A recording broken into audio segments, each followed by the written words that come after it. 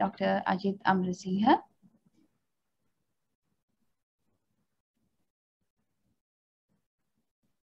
We can see it, sir.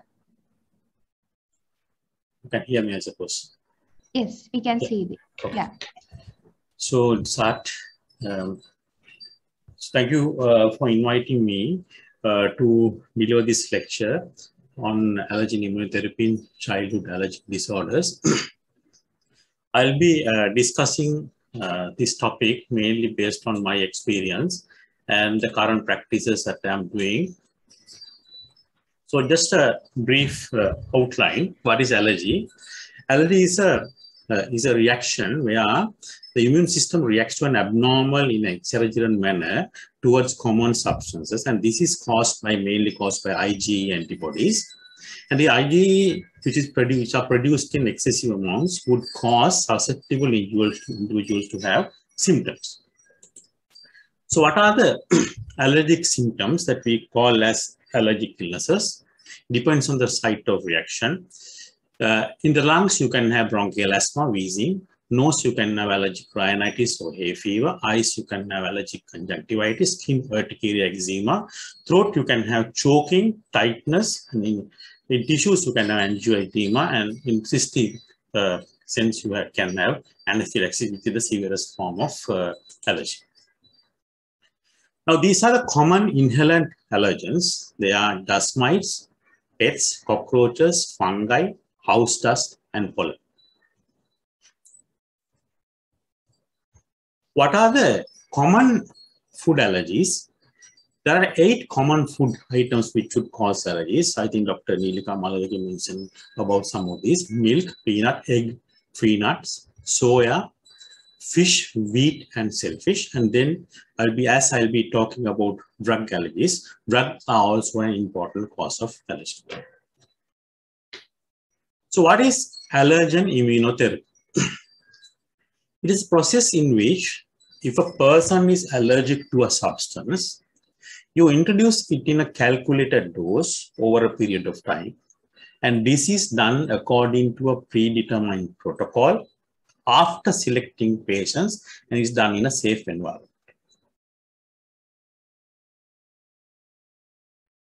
So what happens during allergen immunotherapy? Actually, nobody knows exactly what happens, but there are many theories. The most common theory is that it induces a balance between Th1 cells and Th2 cells.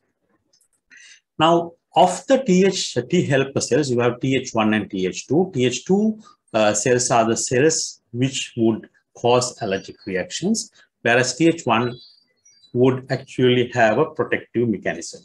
So by inducing a balance between Th1 and Th2 cells, you can induce immunity or desensitize a person to a particular allergen. So afterwards, what would happen is that the patient is able to get exposed to an environment where the allergen is there, or eat a drug take a drug or a food for which the patient was allergic earlier. Now, there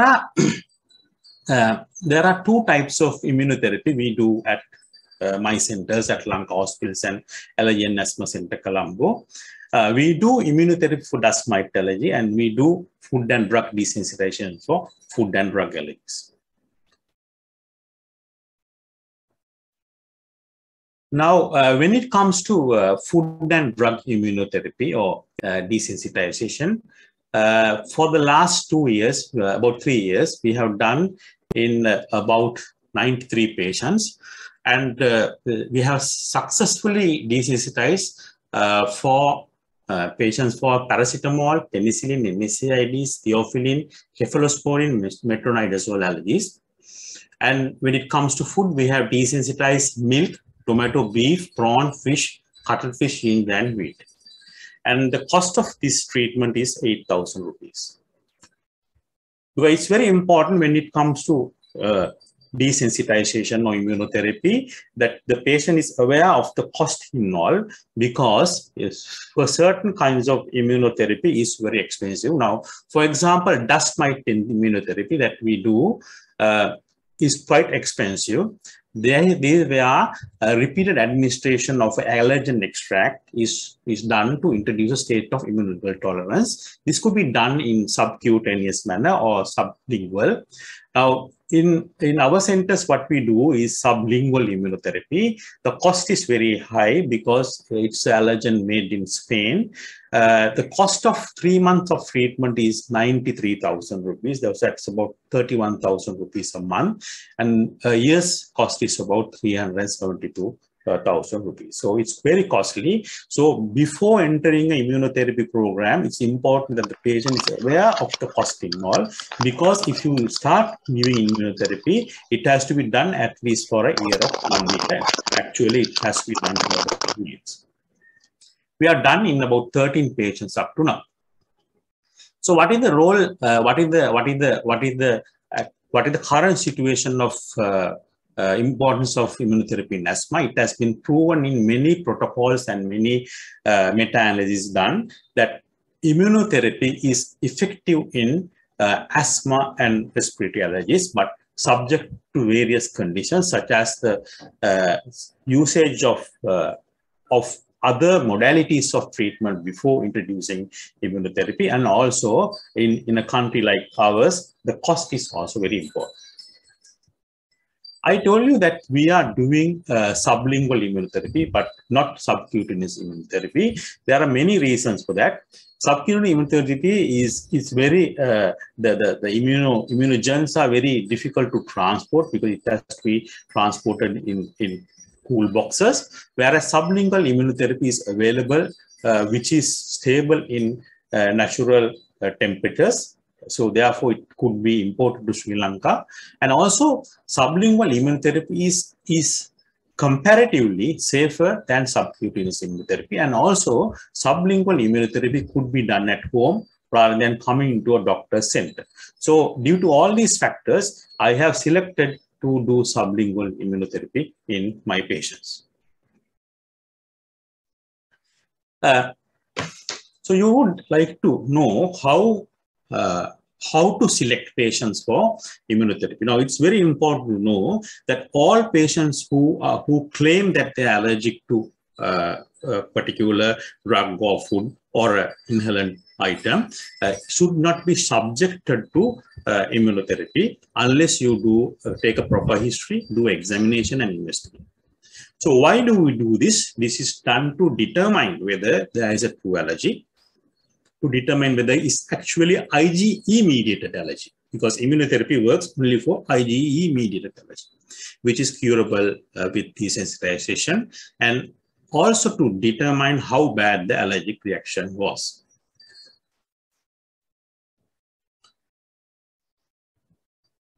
So as I told you earlier, if the diagnosis is correct, are the other cheaper management treatment options adequately and efficiently explored before the patient is subjected to immunotherapy, and whether it is confirmed, especially in dust mite allergy, and whether they can afford the full course of treatment.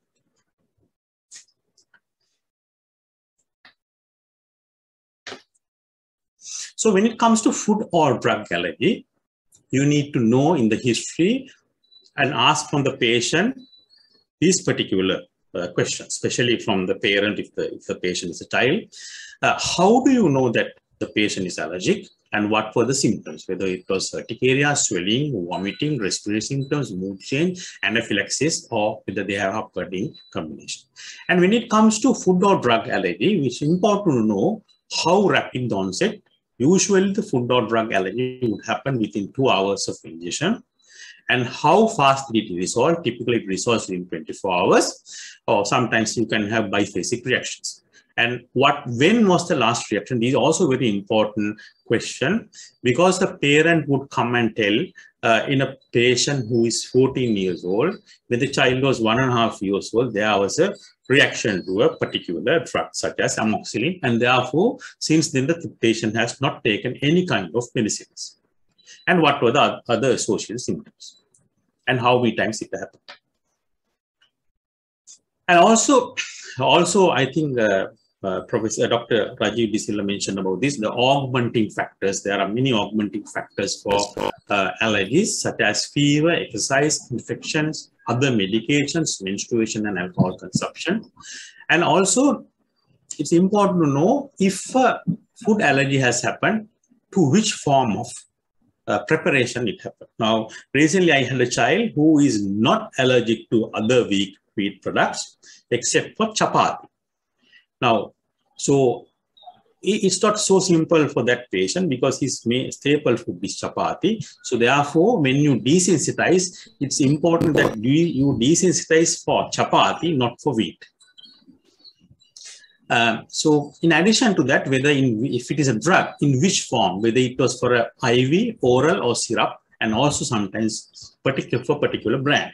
For example, paracetamol comes in different brands, and some children have allergies to certain brands that is due to probably the additives that are put into these syrup forms. So therefore, you can simply ask the patient to take another brand rather than doing allergen immunotherapy. And how much did you take? Now, for example, there are certain food items, if you take in small quantities, you will not get a reaction. But if the quantity is quite large, then the patient can have allergies. Then you can do a physical examination to confirm that there is allergic signs which are present. I think this was mentioned earlier. There are mainly two types of investigation that you could do to diagnose allergy. Serum-specific IgE measurements, these are hardly available for drugs to diagnose drug allergy. So therefore, it's very important that when a patient comes and tells you that there is a drug allergy, you must understand there are hardly any investigations available in Sri Lanka to diagnose by measuring doing blood tests, drug allergies. Then you can do skin testing. I think Professor Nilika Malavige went into details of this type of testing. It is very important that you do a skin testing also. And also you can do with commercial preparations as well as what we call as prick-to-prick test, where you do for a particular drug or food. But the gold standard in food or drug allergy diagnosis is oral food or drug allergy challenge.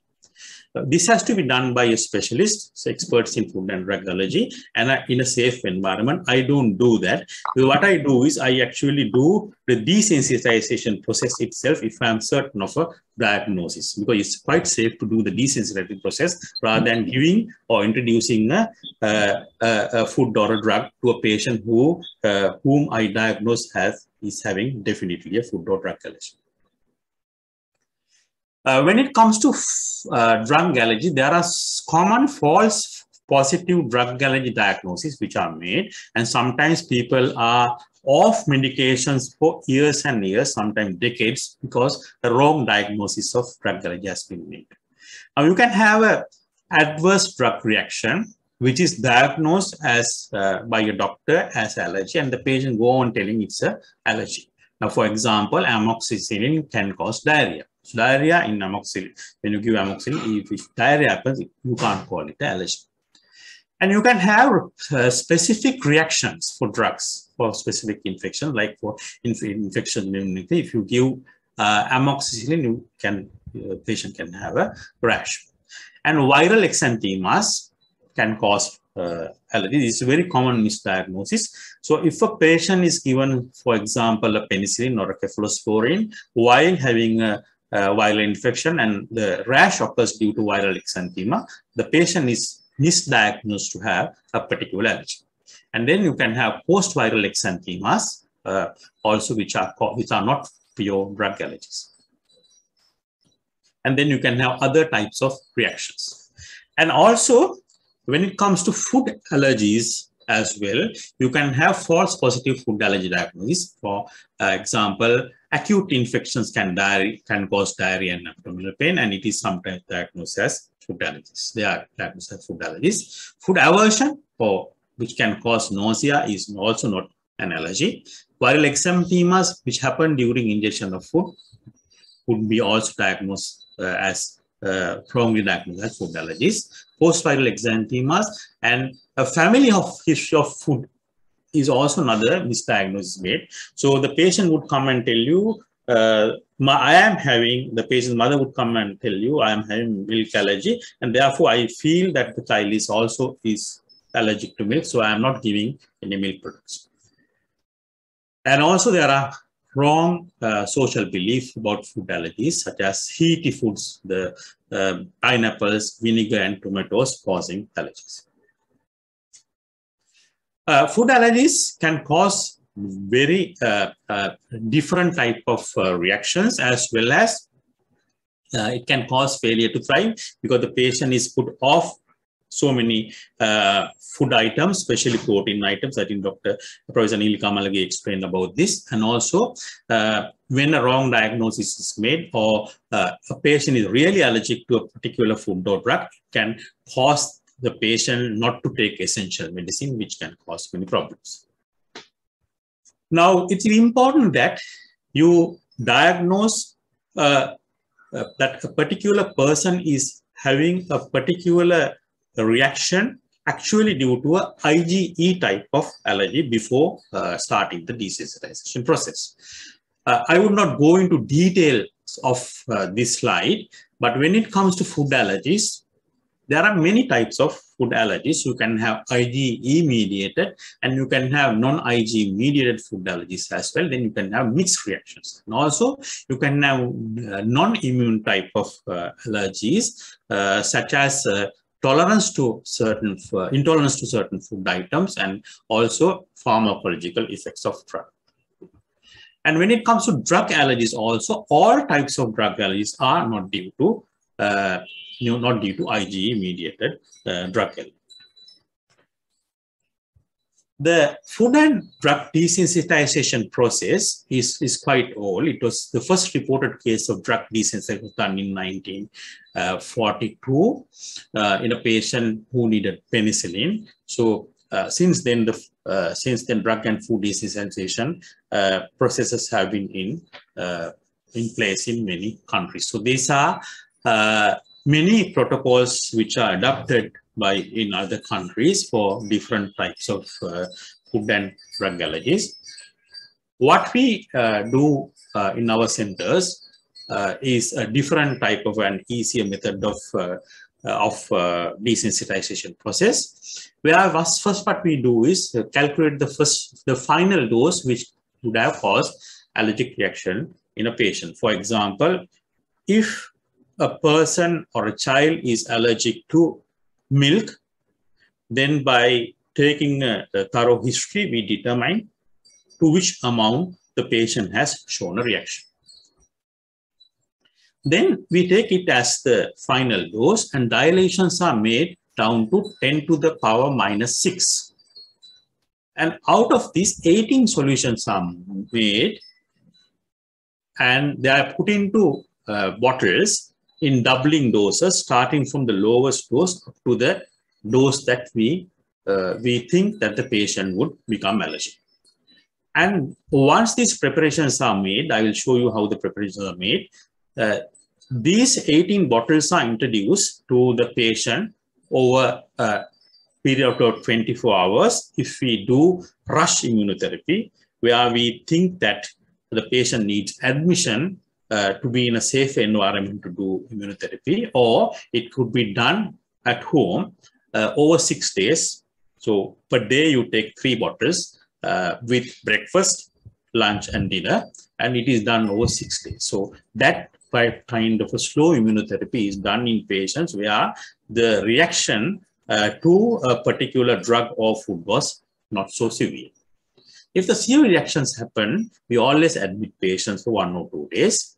And after admission, during the process of desensitization, the patient is continuously monitored with preparedness for anaphylaxis management. And as I'm a pediatrician, when it's done in adult patients, which we do quite frequently, which is done under supervision of a physician as well.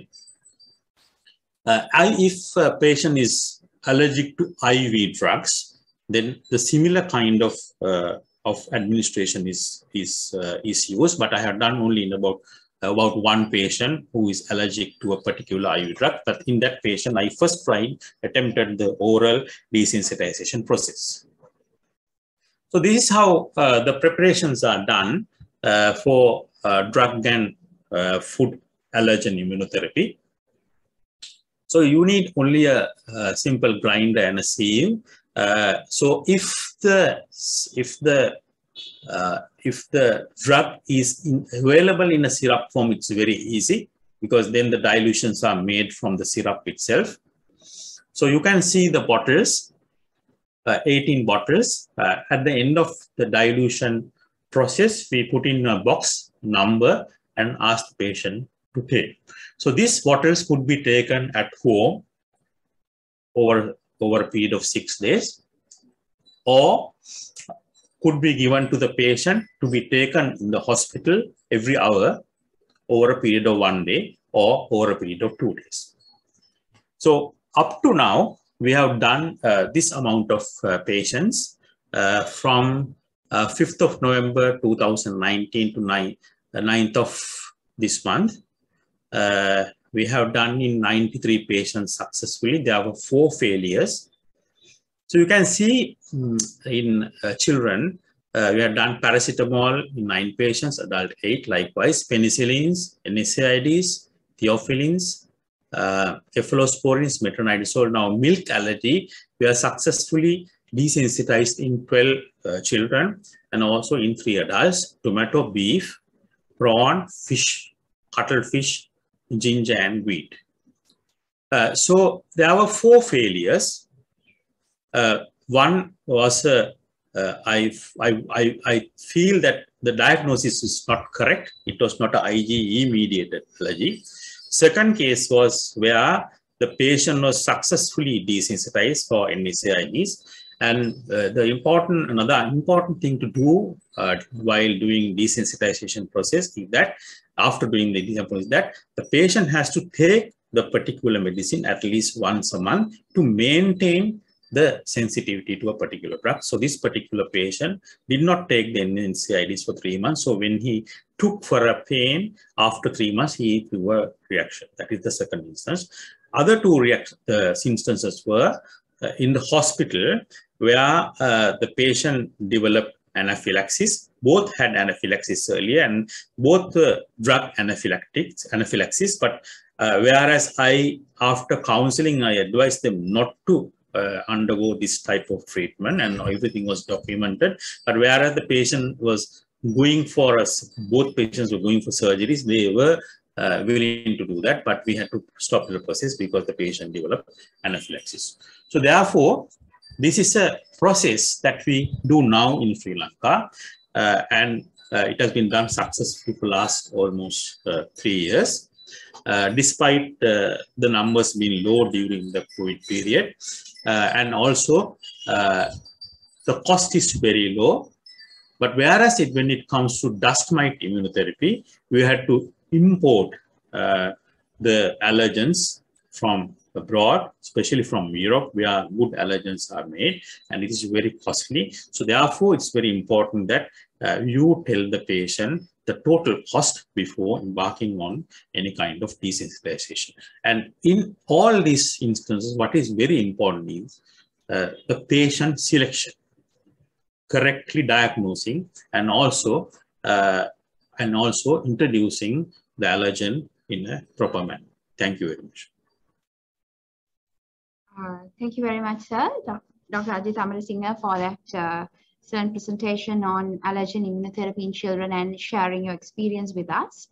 Now the forum is open for questions, and before embarking on questions, is anybody interested in asking questions? We would.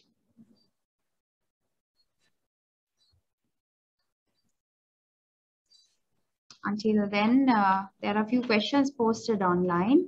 So,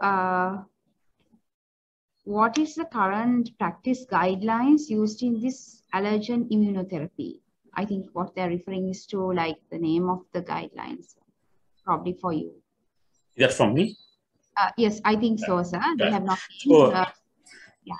Actually, internationally, there are no fixed guidelines. So different countries, different centers have different guidelines, but the dose of 10 to the power minus 6 from the dose a patient would throw a reaction, it has been mentioned in many centers. So therefore, I did the same. I did the same thing, but the method of dilution and also introducing it is my own thing. So there's no standard immunization, the standard desensitization process, especially for food and drug allergies. When it comes to immunotherapy, also immunotherapy extracts especially for dust mites, they are also not drugs which are fully registered in many countries. Even in Europe, they are like prescription drugs, especially prescribed by people who are trained in allergy.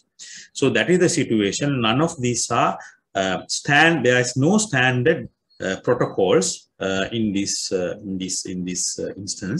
So therefore, you can have your own protocol. But I have been doing this for about last 8 years. But I became confident in doing drug and food in desensitizing only after 5 years of practice of allergy. Thank you, sir.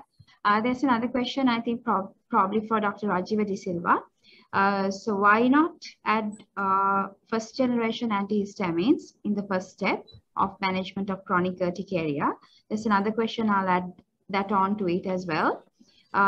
If you are giving Montelukast leukotriene inhibitors, what is the duration of therapy?